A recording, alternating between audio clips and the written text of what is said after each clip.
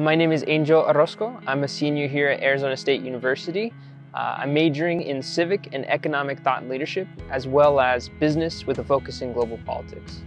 I grew up in a community of color and in a low-income area, and I knew that my only way to kind of better my life was to get an education. You know, my mother didn't graduate high school. None of my family had a college education, and my father was imprisoned when I was young, and I was separated from him. So I knew that if I wanted to go to school and I wanted to have a good life, that I needed to go to school. And my family 100% supported me in that and tried to encourage me, but I knew no one would help me pay for it. The Pickering Fellowship is it's a graduate school fellowship, fully funds graduate school, and kind of the deal is the State Department funds graduate education, and in return you agree to serve as a foreign service officer for 5 years. So it's pretty competitive. There's a couple thousand people who apply every year, and they only accept 45. Being able to be named as a Pickering Fellow is really a great honor, because it allows me to represent those kinds of communities that I came from that aren't represented, to the rest of the world from America.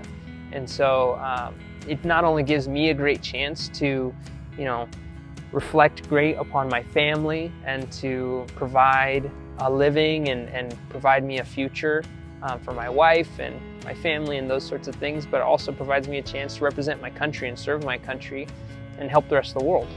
So all those things have been a huge blessing, and I'm very, very lucky to have been accepted to such a program.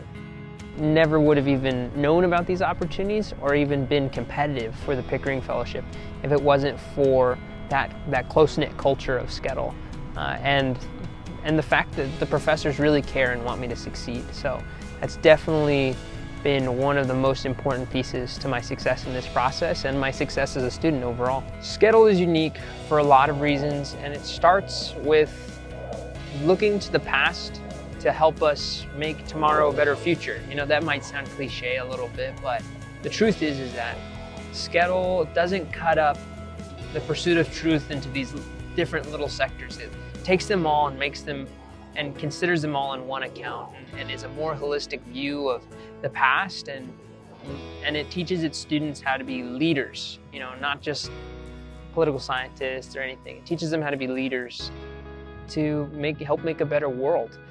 And the faculty and the professors and the students, they all are there because they want to be. And that level of commitment and pursuit of truth and civic discussion is just been something that I've loved and has brought me here and kept me here. And I definitely have enjoyed every day that I've been able to be a part of SCETL and what it has to offer.